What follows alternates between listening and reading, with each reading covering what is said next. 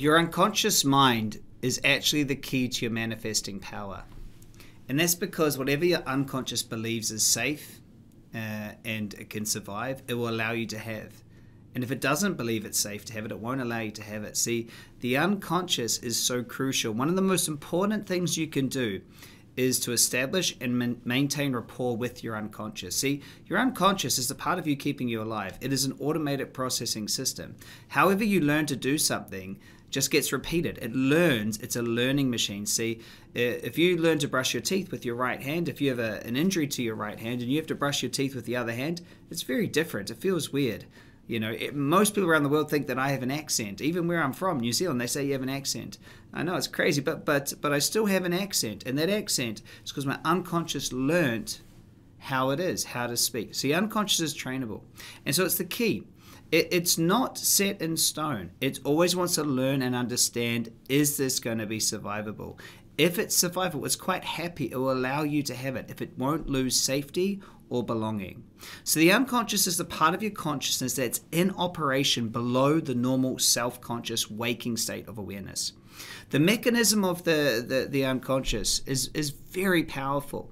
Very powerful. In fact, it's quite fantastic. You have superconscious insight, you have self-conscious direction, but the unconscious is the part that allows you to have it. The unconscious maintains a clear picture of every event in your life. Many studies have been conducted that demonstrate that the unconscious retains a wealth of information and it possesses this right now on recall. You can remember traumatic events in your life better than you can remember things happened last week. Your unconscious wants to know what's important for my survival. You see, the unconscious works deductively. It pulls information down and deduces information. So it gets all of this information. It needs to sift what is important. What is actually necessary for my safety and belonging? The more that your safety or belonging is threatened, the more its survival is threatened, and so that's going to be remembered. In fact, many of us can remember, September 11, 2001. We can remember that because it shook us, and our unconscious. We can remember great memories. We can remember terrible memories better than what we can remember last week. See, your unconscious. It deduces what's important, and it really has a hard time knowing what's the difference between something made up and something real. And this is why when you're at a movie in a cinema and something scary jumps out on the screen, even though you're in the cinema, you still jump. That's because your unconscious is just taking it all in. Now, what also is interesting about the unconscious is it attracts in life what it concludes to be true. So what it concludes to be true and how it is, it will attract. The unconscious always wants to have a model of the world that it understands. It knows that it can survive it. So whatever it assumes, it's going to attract and create in life. And the conclusion reached by the unconscious is that if I can just create it the way it's always been, I know I won't die. Right? This is the most important thing to get, is the unconscious doesn't want a good life. It just wants the longest life possible.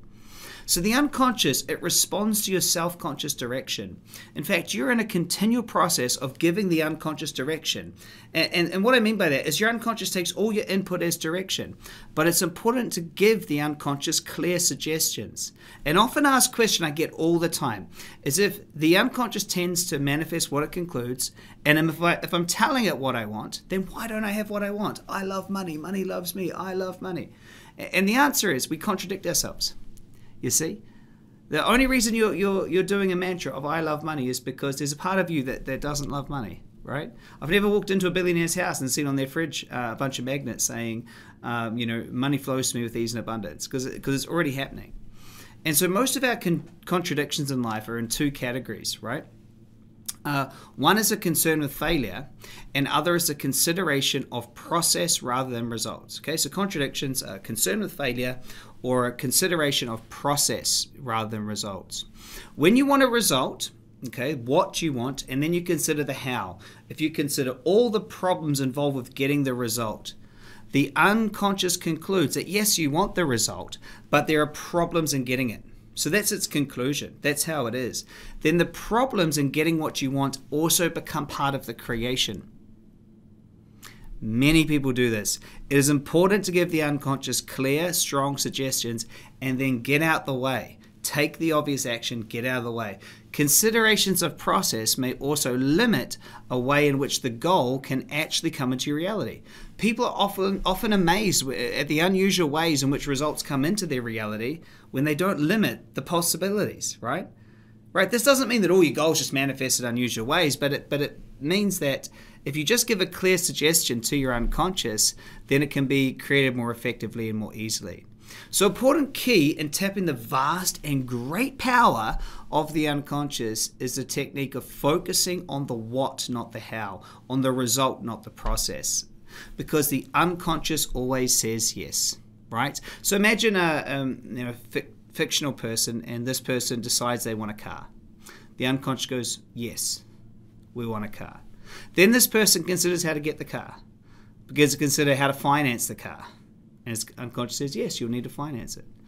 And then you think, oh, God, it's so hard to finance cars, interest rates are going up, which becomes a contradictory suggestion to having the car. But the unconscious says, yes.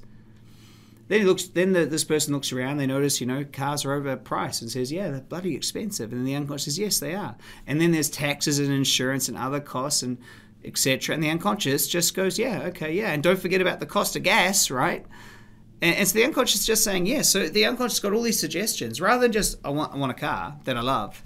I want a car, but I've got to finance. I've got to this. I've got to that. And so the unconscious pulls all of this in, and that's how it is. And so the unconscious deduces that yes, this person wants this car, but also all these other things are going to be hard. The overemphasis on the how limits your creative process massively. A more effective approach you really want to teach your unconscious is to stay focused on the end result. Follow the 5 steps. Stay focused on the end result, just what you want. As you go into it, really give that suggestion. Then ask yourself, what's the obvious action I need to take? Right? And in that process, that the person, they focus on the car, and then you go find the car. Right? That's the obvious thing they need to do. So yeah, I'm going to go get the car. Then they get the car. Go, wow, this is the car I want. Awesome. So right now I need to buy the car. So now buy it. Rather than trying to do it all at once and give all of these suggestions.